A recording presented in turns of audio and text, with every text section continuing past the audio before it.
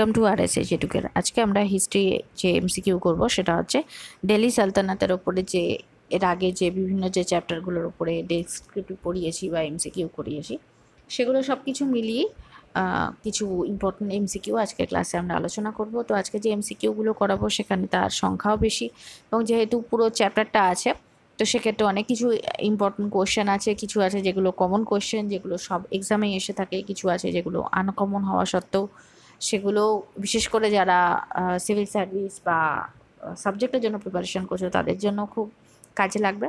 তো ভিডিওটা প্রথম থেকে শেষ পর্যন্ত ধৈর্য সহকারে দেখো। আর যারা চ্যানেলে ফার্স্ট টাইম ভিজিট করছো তাদের জন্য বলবো অবশ্যই চ্যানেলকে সাবস্ক্রাইব করো, আর সাবস্ক্রাইব বাটনের পাশে থাকা যে বেল আইকন আছে সেখানে অলে ক্লিক করো, তাহলে যখনই আমি কোনো নতুন ভিডিও তোমাদের জন্য আপলোড করবো তার নোটিফিকেশান তোমাদের কাছে পৌঁছে যাবে। তো চলো আজকের ক্লাস শুরু করা যাক। প্রথমেই বলে দিই যে এমসিকিউ ক্লাস হওয়া সত্ত্বেও আজকের ভিডিওটা একটু বড় হতে চলেছে, কারণ যেহেতু আজকে কোশ্চেনের পরিমাণ অনেকটা বেশি আছে। তো চলো আজকে যেটা প্রথম প্রশ্ন সেটা দেখে নিই। Which one of the following ডিনাস্টিস ruled over India after the invasion of Timur? তৈমুরলংয়ের Bharat আক্রমণের পরে ভারতে বা দিল্লি সুলতানিতে কোন দুটি রাজবংশ রাজত্ব করেছিল? বা ঠিক কোন দুটি বললে ভুল হবে, কোন বংশ রাজত্ব করেছিল?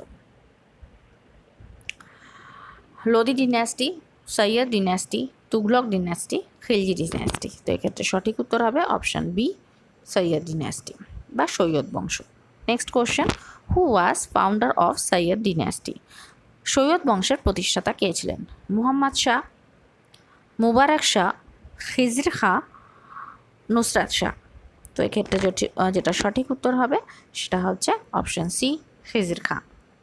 Next question, who among the following was the founder of Lodi ডিনাস্টি? Lodi বংশের প্রতিষ্ঠাতা কে ছিলেন? মালিক লোদি, ইব্রাহিম লোদি, সরি এখানে এটা টাইপিং মিস্টেক হয়েছে, এটা লোদি হবে, বহলুল লোদি, সিকান্দার লোদি। তো এক্ষেত্রে সঠিক উত্তর হবে option C, Bahlul Lodi. Next question, which one of the following is the correct chronological order of the Afghan rulers to the throne of Delhi? দিল্লিতে যদি সময়কাল অনুযায়ী বলা হয়, ক্রোনোলজিক্যাল অর্ডার মানে সময় অনুসারে বা কাল অনুসারে কারা পরপর দিল্লির সুলতানে কোন কোন আফগান শাসকরা বসেছিলেন? অপশানগুলো দেখে নিই। প্রথমে হচ্ছে Sikandar Shah, Ibrahim Lodi, Bahlul Lodi. Option B, Sikandar Shah, Bahlul Lodi, Ibrahim Lodi. Option C, Bahlul Lodi, Sikandar Lodi, Ibrahim Lodi. Option D, Bahlul Lodi, Ibrahim Lodi, Sikandar Lodi. তো এই ক্ষেত্রে সঠিক উত্তর হবে option C, Bahlul Lodi, Sikandar Lodi, Ibrahim Lodi. Next question, the main achievement of Bahlul Lodi was victory over which among the following regions?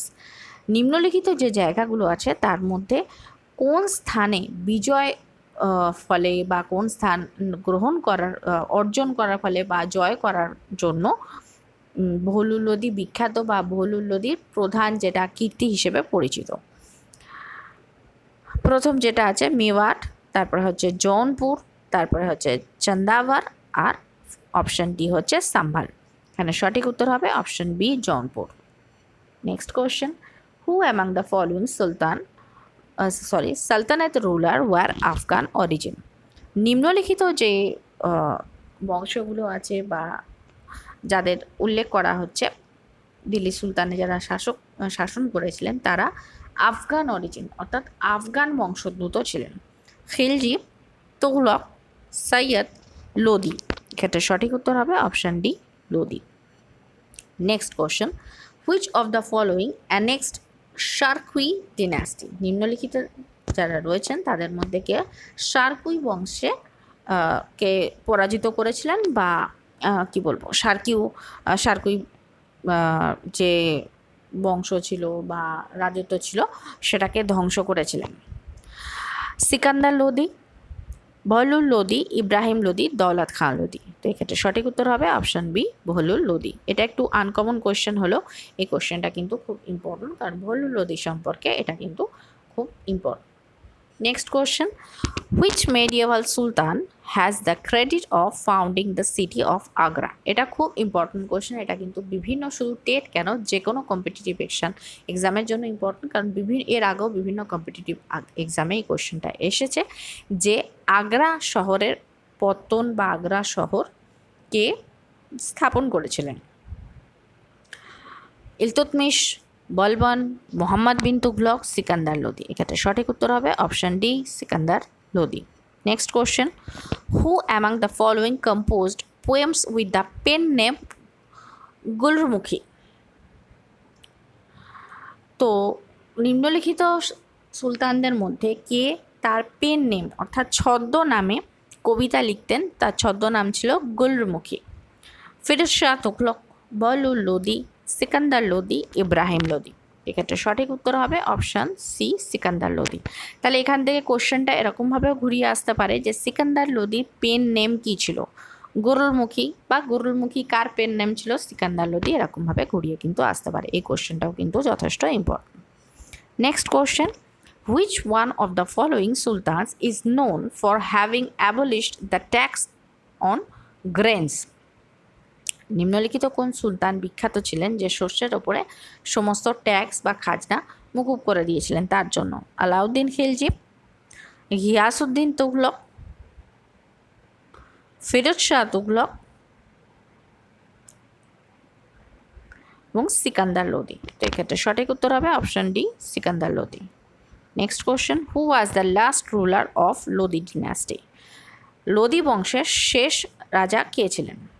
বলুল Lodi, Ibrahim Lodi, Sikandar Lodi, Mahmud Lodi. সঠিক উত্তর হবে option B, Ibrahim Lodi. Next question, in which battle did Maharana সাঙ্গ ডিফিট ইব্রাহিম লোদি? নিম্নলিখিত কোন যুদ্ধে মহারানা সঙ্গ ইব্রাহিম লোদিকে পরাজিত করেছিলেন? অপশানগুলো কি? Battle of খাতৌলি, battle of সারঙ্গপুর, battle of সিওয়ানা, battle of খানবা। এক্ষেত্রে সঠিক উত্তর হবে অপশান এ, ব্যাটল অফ খাতৌলি বা খাতৌলির যুদ্ধে। Next question, Babur defeated Ibrahim Lodi in which battle? Babur কোন যুদ্ধে ইব্রাহিম লোদিকে পরাজিত করেছিলেন? এটা খুবই কমন কোয়েশ্চেন এবং খুব সহজ প্রশ্ন। Battle of চান্দাবার, battle of খানবার, battle of Panipat 1, battle of তারাইন 1। তো এক্ষেত্রে সঠিক উত্তর হবে option C, battle of Panipat 1 বা পানিপতের প্রথম যুদ্ধে। Which was the official language in the Delhi সালতানাত? Delhi সুলতানির official language বা সরকারি ভাষা কোনটি ছিল? আরবি, পার্সিয়ান, উর্দু, টার্কিজ। তো এক্ষেত্রে সঠিক উত্তর হবে অপশান বি, পার্সিয়ান। নেক্সট, বা যেটাকে আমরা পার্সি বলে থাকি। Next question, the most rulers অর্থাৎ যাদের আমিরস বলা হতো and sultans of সালতানাত period belong to class, তারা কোন ক্লাসে ছিলেন? Arabs, তাতার্স, Mongols, Turkish. এক্ষেত্রে সঠিক উত্তর হবে option D, Turkish. Next question, in the Delhi Sultanate, an administrative unit called Parganas was headed by an official known as?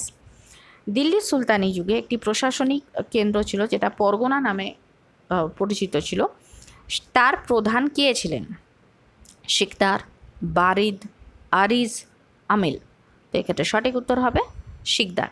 এবার প্রশ্ন আসছে, বারিদ কাদের বলে, আরিজ কাদের বলে, আমিল কাদের বলে? তো আমি যখন ডেসক্রিপটিভ ক্লাস করেছিলাম তখন দিল্লি সালতানাত পড়ানোর পরে দিল্লি সালতানাতের অ্যাডমিনিস্ট্রেশন, তার যে আর্ট অ্যান্ড কালচার, লিটারেচার, এই সবের ওপরেই আলাদা করে ক্লাস করানো আছে এবং সেখানে এই সব জিনিসগুলো কিন্তু ডিটেলসে করানো আছে। তোমরা চাইলে সেখান থেকে দেখে নিতে পারো। চ্যানেলের প্লেলিস্টে গিয়ে মেডিয়েভাল হিস্ট্রি যে প্লেলিস্ট আছে সেখানে সব কিছুই কিন্তু রেডি করা আছে। Next question, the term used for measurement of land in the Delhi সালতানাত period ওয়াজ? কি বলা হচ্ছে? দিল্লি সুলতানি যুগে জমি মাপার জন্য যে টার্ম ইউজ করা হতো তাকে কি বলা হতো? বা জমি পরিমাপ করার জন্য যে মান নির্ণয় করা হতো তাকে কি বলা হতো? কিসমত ই গল্লা, গল্লা বক্সি, মাদাহাত, গাজী। তো এক্ষেত্রে সঠিক উত্তর হবে option C, মাদাহাত। Next question, Deewani ইয়ার্ডস department was associated with, দিওয়ানিয়ার্স যে ডিপার্টমেন্ট ছিল বা যে প্রতিষ্ঠানটা ছিল সেটি কিসের সঙ্গে সম্পর্কযুক্ত ছিল? রয়্যাল করেসপন্ডেন্স, রাজকীয় যে বিভিন্ন কাজে ছিল সেই জন্য কার্যাবলীর জন্য, ফরেন বিদেশের ক্ষেত্রে, ডিফেন্স সেনাবাহিনীর ক্ষেত্রে বা প্রতিরক্ষার ক্ষেত্রে, ফিন্যান্স অর্থনৈতিক ক্ষেত্রে। তো এক্ষেত্রে সঠিক উত্তর হবে option C, defence. Next question, the largest standing army of the সালতানাত directly paid by the state was created by.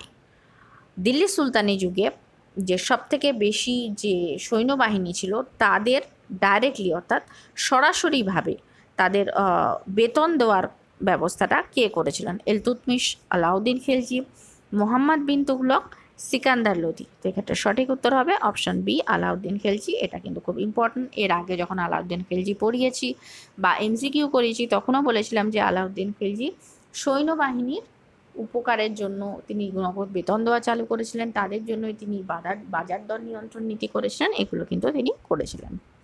Next question, coins, এটা তমকা হবে না, এটা টঙ্কা হবে, সরি এটা টাইপিং মিস্টেক আছে, এটা এম হবে না, এটা এন হবে। টঙ্কা, শাসগানি and জিতাল of the সালতানাত period was made of which of the following metals? টঙ্কা, শাসগানি আর জিতল, এই তিন প্রকার যে মুদ্রা দিল্লি সুলতানি যুগে ছিল কোনটা কোন যে মেটাল ধাতু দিয়ে তৈরি ছিল? ক্রমানুসারে সিলভার, সিলভার কপার অর্থাৎ রূপো, রূপো তামা, gold silver copper, silver bronze copper, gold bronze copper. সঠিক উত্তর হবে অপশান এ, সিলভার, অর্থাৎ টঙ্কাও ছিল সিলভার, শাসগানিও ছিল সিলভার এবং জিতাল ছিল copper. Next question, supreme rural officials of land revenue in Sultanate period were known as বলছে যে দিল্লি সুলতানের যুগে রাজস্বের যিনি প্রধান ছিলেন তাকে কি বলা হতো? চৌধুরী, রাওয়াত, মালিক, পাটওয়ারি। মানে সঠিক উত্তর হবে option A, Chowdhury. Next question, which Sultan built আলাই দরওয়াজা? কোন সুলতান আলাই দরওয়াজা বা আলাই দরজা তৈরি করেছিলেন? ইলতুৎমিশ, বলবন, আলাউদ্দিন খিলজি, ফিরোজ শাহ তুগলক। এটা সঠিক উত্তর হবে অপশান সি, আলাউদ্দিন খিলজি।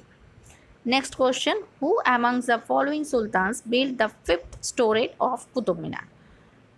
কোন নিম্নলিখিত কোন সুলতান কুতুব মিনারের পঞ্চম যেটা তলা ছিল সেটা নির্মাণ করেছিলেন? কুতুবউদ্দিন আইবক, ইলতুৎমিশ, ফিরোজ শাহ তুগলক, সিকান্দার লোদি। এক্ষেত্রে সঠিক উত্তর হবে অপশান সি, ফিরোজ শাহ তুগলক। এটাও কিন্তু খুব ইম্পর্টেন্ট কোয়েশ্চেন।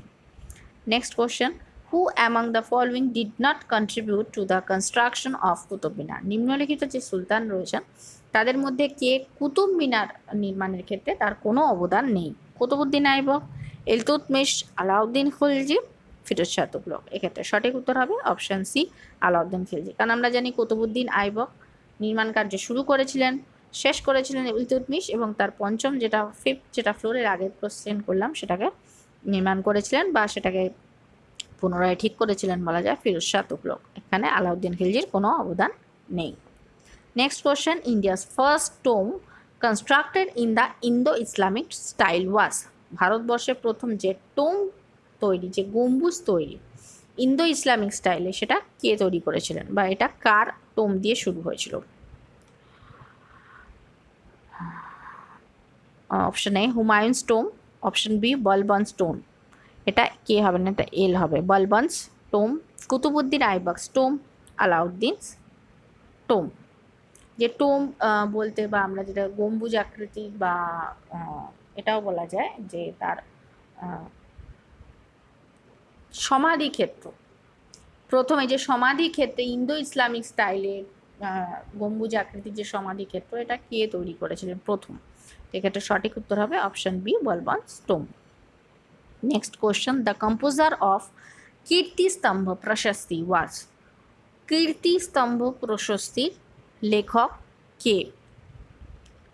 সোমদেব, জয়তা, নাপা, অভিকবি। এক্ষেত্রে সঠিক উত্তর হবে অপশান ডি, অভিকবি। এই অভিকবি যে লেখা রয়েছে বা কীর্তিস্তম্ভ প্রশস্তি, এটা মানে কোথায় বা কার আমলে তৈরি হয়েছিল বা কার ওপরে লেখা আছে, তাহলে সেটা হবে কিন্তু, যদি কোনো সময় কোশ্চেন আসে রিলেটেড, তাহলে হবে কিন্তু রানা কুম্ভা। কি হবে? রানা কুম্ভা। কার সময়, কার আমলে বা কার সম্পর্কে, তাহলে হবে Rana Kumbha. Next question, the city of Jaunpur was founded in the memory of. Jaunpur বলে যে শহরটি আছে সেটি কার স্মৃতিতে তৈরি করা হয়েছিল? গিয়াসউদ্দিন তুগলক, মুহাম্মদ বিন তুগলক, ফিরোজ শাহ তুগলক, না এর মধ্যে কোনোটাই নয়। এক্ষেত্রে সঠিক উত্তর হবে মুহাম্মদ বিন তুগলক। তো মুহাম্মদ বিন তুগলকের নামে জৌনপুর কেন করা হয়েছিল? কারণ মুহাম্মদ বিন তুগলকের নাম ছিল জুনা খান। কি ছিল? জুনা খান। তাহলে জুনা খান কার নাম ছিল? মুহাম্মদ বিন তুগলকের নাম ছিল। এরকমভাবে কিন্তু আসতে পারে। নেক্সট কোশ্চেন, হোয়াট ইজ আড়াই দিন কা ঝোপড়া? আড়াই দিন কা ঝোপড়া এটা কি? মস্ক, মসজিদ, টেম্পল, মন্দির, মংস রেসিডেন্স সন্ন্যাসীদের বাসস্থান, মিনার, কোনো মিনার। তো এখানে সঠিক উত্তর হবে অপশান এ মস্ক। এটা হচ্ছে আড়াই দিন কা ঝোপড়া। Next question, who among the following called himself parrot of India? কে নিজেকে ভারতের তোতা পাখি বলতেন? উতবান, উসমান, আমির খসরু, আমির হাসান। এক্ষেত্রে সঠিক উত্তর হবে অপশান সি আমির খসরু। কোশ্চেনটা এরমভাবেও আসে, ভারতের তোতা পাখি কাকে বলা হয়? খুবই কমন কোশ্চেন তো, এবং important question, Aamir খসরুকে। Next question, Aamir Khasru was court poet of Mahmud গাজনভি, Iltutmish, Alauddin Khilji, Muhammad bin Tughlaq. তাহলে আমির খসরু কার সভাকবি ছিলেন? এখানে হবে সঠিক উত্তর option C Alauddin Khilji. Next question, which among the following is or R composition of আমির খসরু? নিম্নলিখিতগুলোর মধ্যে কোনটি আমির খসরুর লেখা বই? মিফতাহ উল ফুতুহ, খাজিন উল ফুতুহ, তুগলকনামা, অল অফ দিস। এর মধ্যে সবকটি। এখানে সঠিক উত্তর হবে option D all of this, অর্থাৎ উপরোক্ত তিনটে বই কিন্তু আমির খসরুর লেখা। Next question, tabla was introduced by. তবলা বলে যে বাদ্যযন্ত্রটা আছে এটিকে ভারতে প্রথম ইন্ট্রোডিউস করেন? আদিল শাহ, তানসেন, বেজু বাবরা, আমির খসরু। এখানে সঠিক উত্তর হবে অপশন ডি আমির খসরু। এই ধরনের কোশ্চেনগুলো একটু ডেপথের কোশ্চেন, তো এই কোশ্চেনগুলো ইম্পর্টেন্ট, বিশেষ করে যারা সাবজেক্টের জন্য প্রিপারেশন করছো তাদের জন্য এই কোশ্চেনগুলো কিন্তু একটু ভালোভাবে মনে রাখবে। Next question, who was the famous author of কিতাবুল হিন্দ? কিতাবুল হিন্দের রচয়িতা কে? হাসান নিজামি, মিনহাজ ও সিরাজ, আল বিরুনি, শামস ই সিরাজ আতিফ। তো এক্ষেত্রে সঠিক উত্তর হবে option C Al বিরুনি। Next question, Al বিরুনি came to India with. আল বিরুনি কার সাথে ভারতবর্ষে এসেছিলেন? মুহাম্মদ ঘুরি, মেহমুদ গাজনভি, কুতুবউদ্দিন আইবক, মুহাম্মদ বিন কাসিম। এক্ষেত্রে সঠিক উত্তর হবে মেহমুদ গাজনভি, অর্থাৎ মেহমুদ গাজনভির সঙ্গে তিনি ভারতে এসেছিলেন। হু was the author of তারিখ-এ Firoz শাহী? তারিখ-এ ফিরোজ শাহীর লেখক কে? Khwaja Abdul Samad,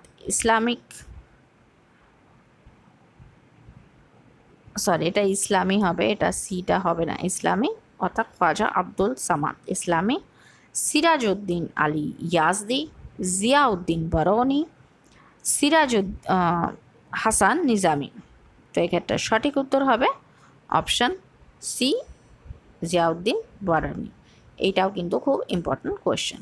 next question, who was the author of তাবাক্তি Nasiri? তাবাক্তি Nasiri কে লিখেছিলেন?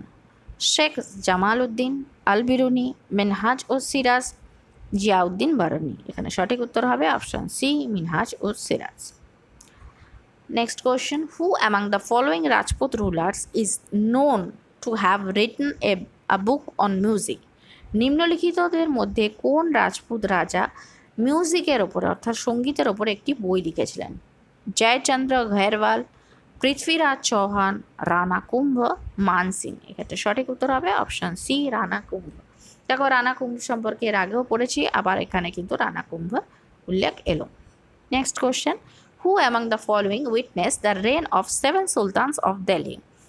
নিম্নলিখিতদের মধ্যে কে বা কারা দিল্লির 7 জন সুলতানকে সিংহাসনে বসতে দেখেছিলেন বা 7 জন সুলতানের রাজত্বকাল দেখেছিলেন? আমির খসরু, শেখ নিজামুদ্দিন আউলিয়া, Khwaja Moinuddin Chishti, both 1 and B। এখানে সঠিক উত্তর হবে option D, both 1 and B, অর্থাৎ আমির খুসরো দেখেছিলেন এবং শেখ নিজামুদ্দিন আউলিয়া দেখেছিলেন। Next question, in 13th and 14th century Indian farmer did not cultivated.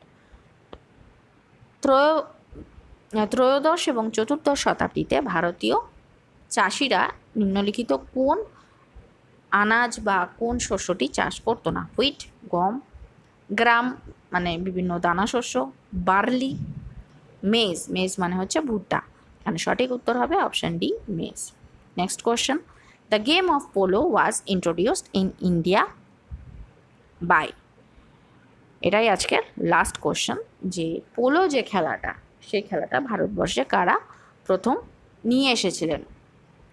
ইউনানিরা, ব্রিটিশরা, তুর্কিরা, মুঘলরা। এক্ষেত্রে সঠিক উত্তর হবে অপশান সি। তো আজকের ভিডিও এই পর্যন্ত। যদি ভিডিও ভালো লেগে থাকে তাহলে অবশ্যই ভিডিওকে একটা লাইক করো, যারা চ্যানেলে নতুন চ্যানেলকে সাবস্ক্রাইব করো, আর সাবস্ক্রাইব বাটনের পাশে থাকা যে বেল আইকন আছে সেখানে অলে ক্লিক করো, তাহলে যখনই আমি কোনো নতুন ভিডিও তোমাদের জন্য আপলোড করব তার নোটিফিকেশান তোমাদের কাছে পৌঁছে যাবে।